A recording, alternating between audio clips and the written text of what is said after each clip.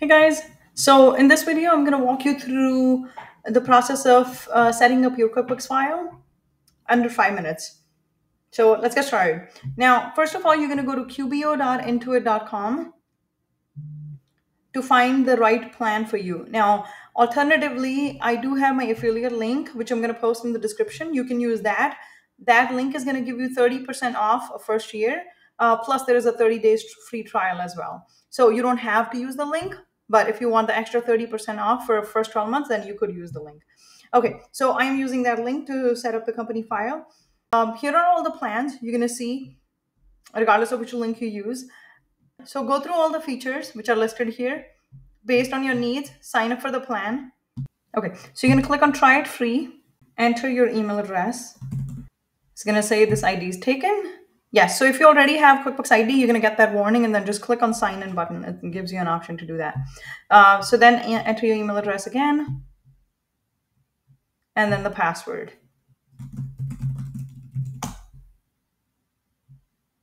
Okay, once you enter the password, it's going to ask you, what do you want to do? Do you want to choose the existing company or create a new company?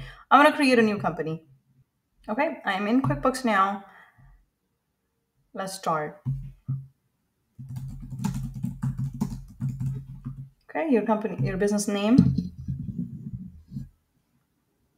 No, I was not using anything else.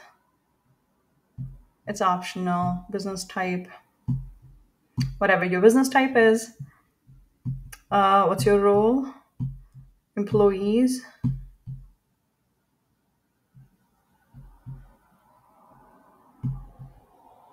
Okay, I'm gonna skip all this for now. You don't have to set up any of this at this time.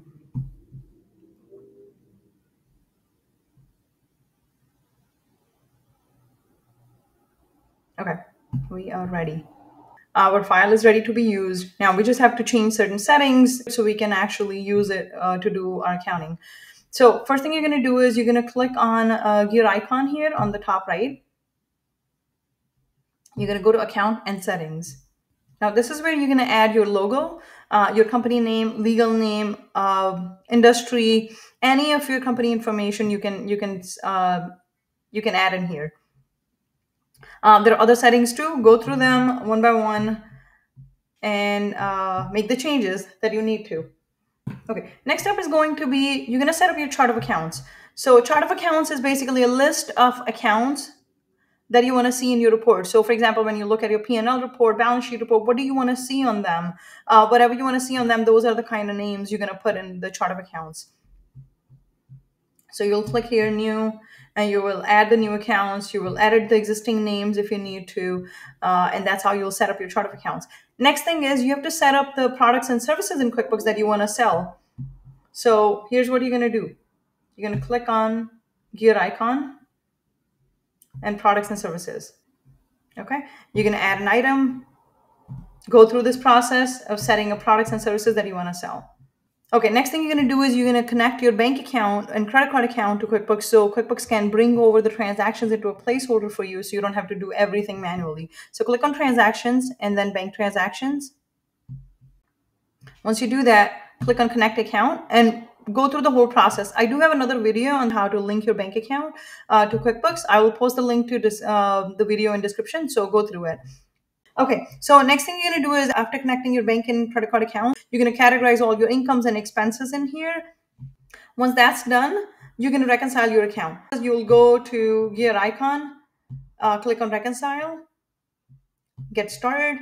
So you'll pick the right bank account or the credit card account that you're going to reconcile. You'll enter the statement ending balance, ending date, and start reconciling.